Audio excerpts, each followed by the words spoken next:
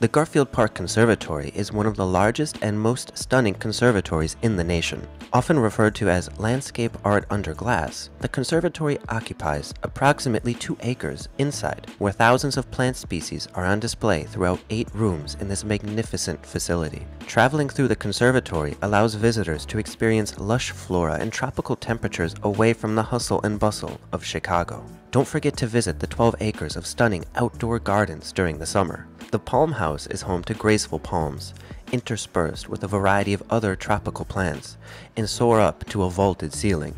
Most impressive is the conservatory's historic fern room with lush ferns, rocky outcroppings, and an indoor lagoon that evokes the swampy landscape of prehistoric Chicago.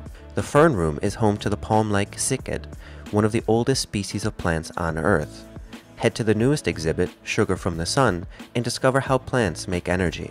The show house displays the season's best rotating floral exhibit. For an educational and interactive experience for your kids, head to the Elizabeth Morse Genius Children's Garden. Visit the Aroyd House and see Dale Choi's 16 yellow lily pads permanently displayed in the Persian pool. The Desert House holds one of the region's most varied collections of cacti and succulents. Lastly, Horticulture Hall is a great place to sit and relax, marvel at the mosaic Moroccan fountain, or rent for a corporate event or wedding.